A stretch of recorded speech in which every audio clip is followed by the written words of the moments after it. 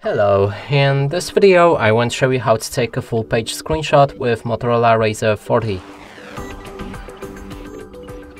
And to do this we'll need to click on the power key and the volume down key at the same time.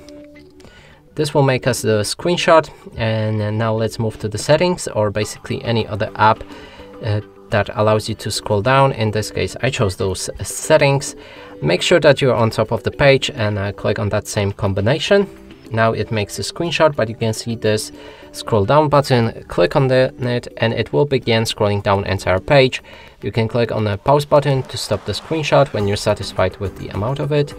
But when it reaches bottom, it should save automatically.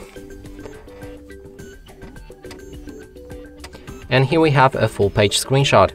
And that's it for this video. Hope you like it. Please consider subscribing to our channel, leave a like and a comment below.